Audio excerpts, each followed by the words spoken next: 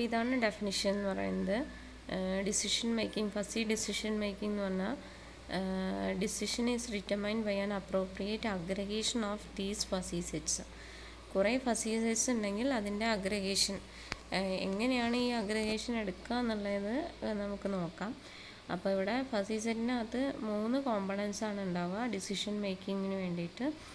അപ്പോൾ possible actions, അതായത് കുറേ ഓപ്ഷൻസ് ഉണ്ടാവും, അതിന് ഏതെങ്കിലും ഒരു ആക്ഷൻ ആയിരിക്കും നമുക്ക് സെലക്ട് ചെയ്യേണ്ടിണ്ടാവുക, അതാണ് നമ്മുടെ decision.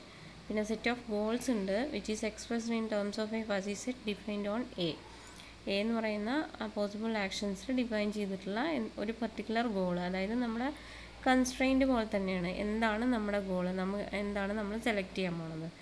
Then set of constraints ഉണ്ട് സി ജെ എന്ന് പറയുന്നത്. It is expressed by A fuzzy set defined on A. C J എന്ന് പറഞ്ഞാൽ സി എന്ന് പറഞ്ഞാൽ കൺസ്ട്രെയിൻസ് ആണ്, അതായത് നേരത്തെ പറഞ്ഞ പോലെ കണ്ടീഷൻസ്. അപ്പോൾ നമ്മളൊരു ജോബ് സെലക്ട് ചെയ്യുകയാണെങ്കിൽ ചിലപ്പോൾ അതിൻ്റെ സാലറി നോക്കും, അതിൻ്റെ പ്ലേസ് അതെവിടെയാണ്, സിറ്റുവേഷൻ ലൊക്കേഷൻ എവിടെയാണ് നോക്കും, അങ്ങനെ കുറേ കാര്യങ്ങളുണ്ടല്ലോ. അപ്പോൾ അതാണ് കൺസ്ട്രെയിൻസ് എന്ന് പറയുന്നത്. അപ്പോൾ ഈ 3 കോമ്പണൻസിനെ വെച്ചിട്ടാണ് ഫസി ഡിസിഷൻ മേക്കിംഗ് ചെയ്യുക. ഇനി ഇതിൻ്റെ ഡെഫിനിഷൻ ഇവിടെ പറഞ്ഞിട്ടുണ്ട്. അപ്പോൾ ഇത് ജി ഐ എന്ന് പറയുന്നത്, എ എന്ന് പറയുന്നതാണ് നമ്മുടെ ആക്ഷൻസ് ടു എക്സ് ഐ എന്ന് പറയുന്നത് എന്താ ഫസി സെറ്റ്. അതേപോലെ സി ജെ എന്ന് പറഞ്ഞാൽ കൺസ്ട്രെയിൻറ്റിൻ്റെ, ജി ഐ എന്ന് പറയുന്ന ഫംഗ്ഷൻ ഗോൾസിൻ്റെ ഫംഗ്ഷനാണ്. അത് ഓരോ ആക്ഷനും എന്തുണ്ടാവും, ഈ ഗോൾ വാല്യൂസ് ഉണ്ടാവും, അതേപോലെ കൺസ്ട്രെയിൻറ്റ് വാല്യൂസ് ഉണ്ടാവും. Then G I and express goals, G I and കൺസ്ട്രെയിൻസിനെ C J എന്ന് പറഞ്ഞ് റെപ്രസെൻറ്റ് ചെയ്യാം. Compositions of G I and G I bar and the compositions of C J and C J bar. ഇത് നമുക്ക് ഇതിനെ define ചെയ്യാൻ വേണ്ടി 2 ഫങ്ഷൻസിൻ്റെ ഫോർമാറ്റിലേക്ക് എഴുതിയിരിക്കുകയാണ്. G I of A എന്ന് പറഞ്ഞാൽ, എ എന്ന് പറയുന്നത് ആക്ഷനെയാണ് ഉദ്ദേശിക്കുന്നത്, അതായത് കുറേ ആക്ഷൻസ് ഉണ്ടാവും. ഈ ക്യാപിറ്റൽ ലെറ്റർ എ എന്ന് പറഞ്ഞു കഴിഞ്ഞാൽ അതിൽ A1, A2, A3, A4 അങ്ങനെ കുറേ ആക്ഷൻസിൻ്റെ ഒരു സെറ്റാണ് എ എന്ന് പറയുന്നത്. അപ്പോൾ അതിൽ ഓരോ ഫംഗ്ഷനും എന്തുണ്ടാവും, ഗോൾ വാല്യൂ ഉണ്ടാവും, കൺസ്ട്രെയിൻറ്റ് വാല്യൂ ഉണ്ടാവും. അതാണ് ഇവിടെ ഉദ്ദേശിക്കുന്നത്. ഇനി ഇതിൻ്റെ ഡെഫിനിഷൻ, അതിൽ നമ്മൾ എങ്ങനെയാണ് ഫസി ഡിസിഷൻ എടുക്കുക. അപ്പോൾ ഡിസിഷൻ എടുക്കുന്നതിൻ്റെ ഡെഫിനിഷനാണ് ഡി ഓഫ് എ എന്ന് പറയുന്നത്. ഡി എന്ന് പറഞ്ഞാൽ ഡിസിഷൻ. അപ്പോൾ ഫസി ഡിസിഷൻ എടുക്കണം എന്നുണ്ടെങ്കിൽ ഈ 2 കോമ്പണൻസും അറിയണം, ജി ഐയും അറിയണം, സി ജെ അറിയണം. അപ്പോൾ മിനിമം ഓഫ് ഇൻഫർമേഷൻ ഓഫ് എന്താണ് G I of A comma information of C J of A അപ്പോൾ ഈ 2 വാല്യൂസും കിട്ടിക്കഴിഞ്ഞാൽ അതിൻ്റെ മിനിമം വാല്യൂ എടുത്തു കഴിഞ്ഞാൽ നമുക്ക് ഡിസിഷൻ മേക്കിംഗ്, അതായത് ഏത് ആക്ഷനാണ് നമ്മൾ ചൂസ് ചെയ്യേണ്ടത് എന്നുള്ളത് നമുക്ക് അറിയാൻ പറ്റും. അപ്പോൾ ഇത്രയാണ് ഡിസിഷൻ മേക്കിങ്ങിൻ്റെ ഡെഫിനിഷൻ എന്ന് പറയുന്നത്. അപ്പോൾ ഈ ഡെഫിനിഷൻ ഇത്രയും ഭാഗം നിങ്ങൾ വായിച്ചു നോക്കുക, ടെക്സ്റ്റിൽ കറക്റ്റായിട്ട് കൊടുത്തിട്ടുണ്ട്. ഇനി ഒരു എക്സാമ്പിളാണ്. അപ്പോൾ ഈ എക്സാമ്പിളിനകത്ത് എന്താണെന്ന് വെച്ചാൽ വലിയൊരു എക്സാമ്പിളാണ്, പക്ഷേ സിമ്പിളാണ്. നമുക്ക് 4 ജോബ്സ് ഉണ്ട്, A1, A2, A3, A4 എന്ന് പറഞ്ഞിട്ട്. അപ്പോൾ അതിൽ ഏത് ജോബാണ് നമ്മൾ ചൂസ് ചെയ്യേണ്ടത് എന്നുള്ളതാണ്, അതാണ് നമ്മുടെ ഡിസിഷൻ മേക്കിംഗ് എന്ന് പറയുന്നത്. അപ്പോൾ capital letter A is equal to set of A1, A2, A3, A4 4 jobs ഉണ്ട്. അപ്പോൾ ഈ ജോബ് നമ്മൾ ഒരുപാട് കാര്യങ്ങളെ ബേസ് ചെയ്തിട്ടാണ് നമ്മളത് സെലക്ട് ചെയ്യേണ്ടത്. ചിലപ്പോൾ ഹൈ സാലറി ഉണ്ടാവും ചിലതിന്, ചിലപ്പോൾ ഇൻട്രസ്റ്റിംഗ് ജോബാവും, ചിലപ്പോൾ ഡ്രൈവിംഗ് ഡിസ്റ്റൻസ്, അതായത് വളരെ അടുത്തുള്ള സിറ്റുവേഷനായിരിക്കും, അടുത്തുള്ള ലൊക്കേഷനിലായിരിക്കും ചിലപ്പോൾ. അപ്പോൾ അങ്ങനെ 3 കൺസ്ട്രെയിൻസാണ് നമ്മളിവിടെ പറഞ്ഞിട്ടുള്ളത്. അപ്പോൾ ഈ 3 കൺസ്ട്രെയിൻസിനെ ബേസ് ചെയ്തിട്ടാണ് നമ്മൾ ഏത് ആക്ഷൻ, അതായത് ഏത് ജോബാണ് എന്നുള്ളത് സെലക്ട് ചെയ്യുന്നത്. അപ്പോൾ ഇനി ഇത് എങ്ങനെയാണെന്നുള്ളത് നോക്കാം. അപ്പോൾ ഇതിൽ കുറച്ച് കാര്യങ്ങൾ നമ്മൾ അസ്യൂം ചെയ്യാനുണ്ട്. അപ്പോൾ ഫസ്റ്റ് തന്നെ എന്താണ്, ഈ ഓരോ ആക്ഷൻസിൻ്റെയും ജി വാല്യൂസ് എന്ന് പറഞ്ഞാൽ ഗോൾ എന്ന് പറഞ്ഞാൽ സാലറിയാണ്. സാലറി എന്ന് പറയുന്നത് ഒരു ഗോളാണ്. അപ്പോൾ ആ സാലറി ഇങ്ങനെ ഡോളറിലാണ് ഇവിടെ തന്നിട്ടുള്ളത്.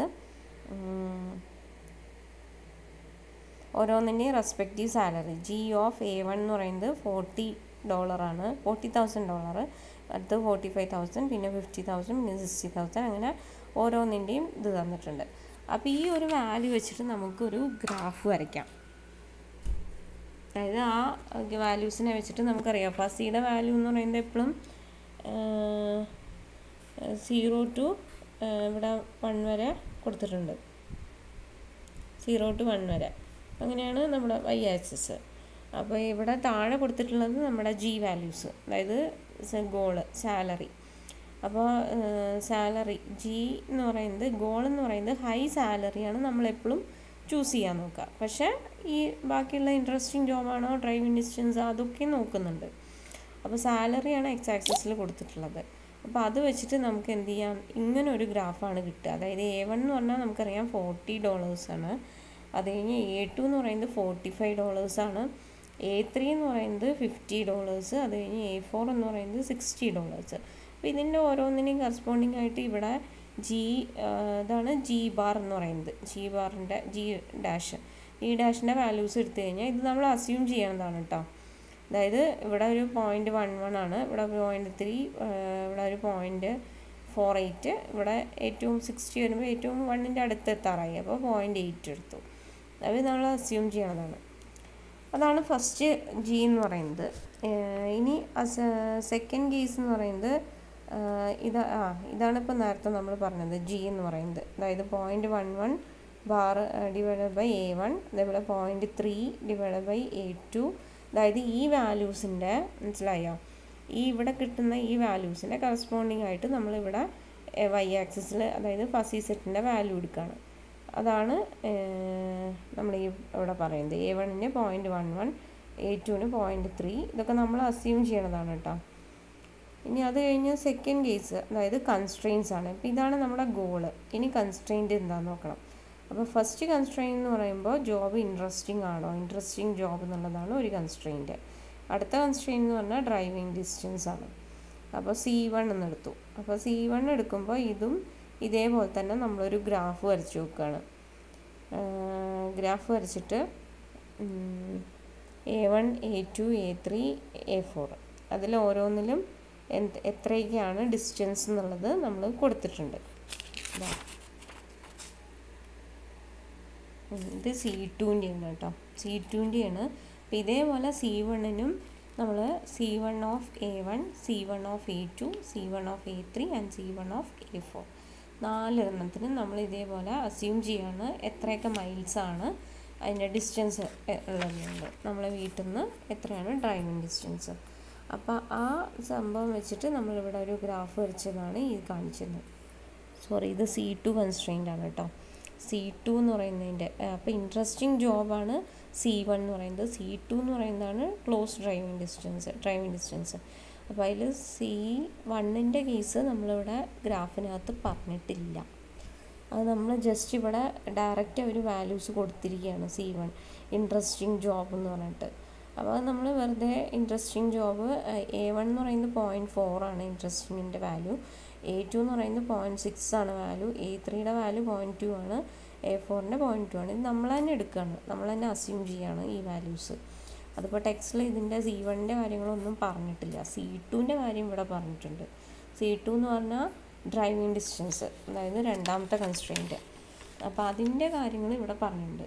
C2 ഓഫ് A1 എന്ന് പറഞ്ഞാൽ 27 മൈൽസാണ്. C2 ഓഫ് A2 എന്ന് പറയുന്നത് 7.5 മൈൽസാണ്. C2 ഓഫ് A3 എന്ന് പറയുന്നത് 12 മൈൽസ്. അങ്ങനെ കൊടുത്തിട്ടുണ്ട്. അപ്പോൾ ഈ ഒരു ഇൻഫർമേഷൻ വെച്ചിട്ടാണ് ഇവിടെ ഈ fuzzy set graph വരച്ചിട്ടുള്ളത്. Constraint C2 അതായത് ഇപ്പോൾ A1 എന്ന് പറയുന്നത് 27 സംതിങ് ആണ്, അതപ്പോൾ ഇതിൻ്റെ ഇടയിൽ വരും.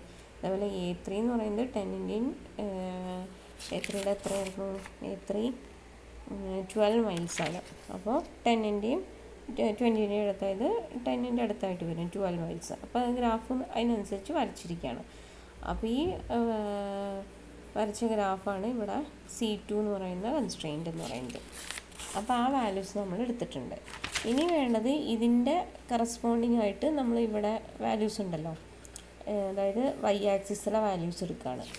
ആ വാല്യൂസാണ് ഇവിടെ ഈ C2 എന്ന് പറയുന്നത് കാണിച്ചിട്ടുള്ളത്. 0.1 ആണ് A1 എന്ന് പറയുന്നത്, ദെൻ 0.9 ആണ് A2 എന്ന് പറയുന്നത്. ബിക്കോസ് അതെങ്ങനെ വരികയെന്ന് വെച്ചാൽ അതായത് A1 എന്ന് പറയുന്നത് 0.1 ആണ്, കാരണം A1ൻ്റെ വാല്യൂ എന്ന് പറയുന്നത് ഏകദേശം ഈ ഒരു പോർഷൻ ആയിട്ട് വരും. അപ്പോൾ അതിൻ്റെ വാല്യൂ ഇതിൻ്റെ കറസ്പോണ്ടിങ് ആയിട്ട് ഇവിടെ അങ്ങനെ വരും.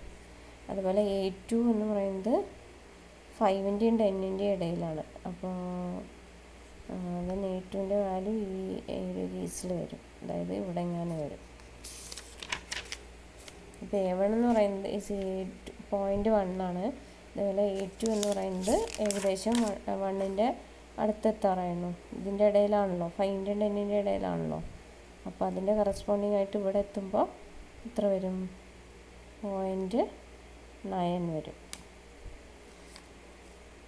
ഇവിടെ 0.1 ആണ്. അപ്പോൾ അങ്ങനെ ആ ഒരു അസ്യൂംഷനിൽ നമ്മൾ ഈ വാല്യൂസ് എടുക്കുകയാണ്. A1 0.9, അതേപോലെ A3 എന്ന് പറയുന്നത് 0.7, പിന്നെ A4 എത്തുമ്പോൾ 1 ആണ്. A4 എന്ന് പറയുന്നത് ഇതാ ഈ ഒരു പോർഷനിലാണ്, അതായത് ഇവിടെ. അപ്പോൾ അതിൻ്റെ വാല്യൂ 1 ആണ്. അപ്പോൾ അങ്ങനെ ഈ സെറ്റും കിട്ടി. ഇപ്പോൾ നമുക്ക് 2 കൺസ്ട്രെയിൻറ്റ് കിട്ടി. C1 കിട്ടി, C2 കിട്ടി, പിന്നെ എന്ത് കിട്ടി? Gയും കിട്ടി. G എന്ന് പറയുന്നത് ഗോളും കിട്ടി. ഇനി നമുക്ക് എന്ത് ചെയ്യാം? ഈ ഇക്വേഷൻ 15.3 ഈ ഇക്വേഷനാണ് ഡിസിഷൻ എടുക്കാനുള്ള ഇക്വേഷൻ എന്ന് പറയുന്നത്. ഇക്വേഷൻ അപ്ലൈ ചെയ്യാം. Minimum of info of GI of A, CJ of A. ആ ഇക്വേഷൻ അപ്ലൈ ചെയ്യുക. അതാണ് ഈ കിട്ടിയിരിക്കുന്നത്. D = അതായത് നമുക്ക് എടുക്കാനുള്ളത് ഇപ്പോൾ A1ൻ്റെ കേസിൽ 0.1 ആണ് C2ൻ്റെ വാല്യൂ. ഇവിടെ 0.4 ആണ്. ദെൻ Gയുടെ വാല്യൂ 0.1 ആണ്. അപ്പോൾ അതിൽ ഏറ്റവും മിനിമം എന്ന് പറയുന്നത് 0.1 തന്നെയാണ്. അപ്പോൾ 0.1 എടുത്തു. അടുത്ത് C2ൽ 0.9 ആണ് A2ൻ്റെ വാല്യൂ. C1ൽ 0.6 ആണ്. Gയിൽ 0.3 ആണ്. അപ്പോൾ അതിൻ്റെ മിനിമം വാല്യൂ 0.3 ആണ് മിനിമം വാല്യൂ, അതെടുത്തു. അതേപോലെ A3ൽ C2 0.7 ആണ്. C1 0.2 ആണ്. G എന്ന് പറയുന്നത് 0.4 ആണ്. അപ്പോൾ അതിൽ 3 മിനിമം വാല്യൂ 0.2 ആണ്. 0.2 എടുത്തു. അങ്ങനെ A4ൻ്റെ എടുത്തു. അപ്പോൾ ഇതെല്ലാം കൂടി എടുത്തു കഴിഞ്ഞാൽ ഇതാണ് നമ്മുടെ ഡിസിഷൻ എന്ന് പറയുന്നത്. അതായത് ഓരോ ആക്ഷൻസും A1, A2, A3, A4 എന്ന് പറയുന്ന 4 ജോബ്സിൽ ഏതാണ് നമ്മൾ ചൂസ് ചെയ്യുക എന്നുള്ളതാണ് ഈ ഡിസിഷൻ D എന്ന് പറയുന്നത് റെപ്രസെൻറ്റ് ചെയ്യുന്നത്. ഫസ്റ്റ് ഈ characterisation of the concept of desirable job. Just ഒരു കൺസെപ്റ്റ് മാത്രമാണിത്, എങ്ങനെ ചൂസ് ചെയ്യുക എന്നുള്ളത്. അപ്പോൾ ഏകദേശം ഒരു ഐഡിയ കിട്ടിയിട്ടുണ്ടാവില്ലേ? ഇനി നിങ്ങൾ വായിച്ച് നോക്കുക. ഇതാണ് ഫസി ഡിസിഷൻ മേക്കിംഗ് എന്താണ് എന്ന് ചോദിച്ചാൽ നമ്മളതിൻ്റെ ഡെഫിനിഷനും ഒരു എക്സാമ്പിളും കൂടി എഴുതിയാൽ മതി. അത്രേ ഉള്ളൂ.